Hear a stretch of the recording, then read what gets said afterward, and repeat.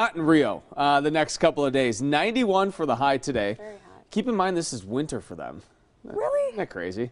Wow. 88 degrees for tomorrow. Again, it's going to be a little toasty for the athletes with plenty of sunshine. I guess it could be worse, but yeah, again, they're going to need to stay hydrated with weather like that. All right, in West Bend, 63 degrees, the current temperature. It's comfy here.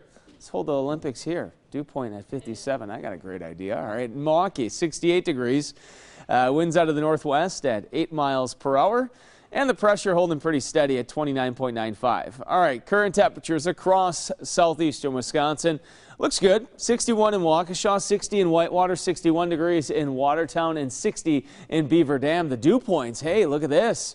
Lots of upper 50s. That is comfortable this morning. Maybe opening up the windows this morning. Good idea. Give the AC a rest because as we look at the dew point cast, we'll be relatively comfortable here the next couple of days. Lower 60s for dew points this afternoon.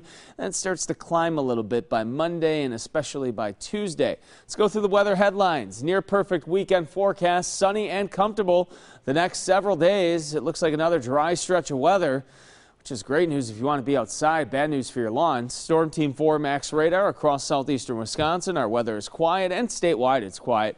We've got a big area of high pressure to the west here. This high pressure is going to keep our weather quiet the next several days. Let's go through time here on our future forecast. This is 1 o'clock this afternoon. Maybe a scattering of fair weather clouds, very similar to yesterday where we had those puffy cumulus clouds. Again, very similar through our day today. 7 o'clock for this evening. We are looking quiet, high pressure overhead. Future forecast, you can see these little light green specks. I would ignore those. I think it's overdoing anything. You can see them again here on Sunday. We're expecting high pressure, mostly sunny skies here through the day on Sunday, looking good. And again, more of the same on Monday.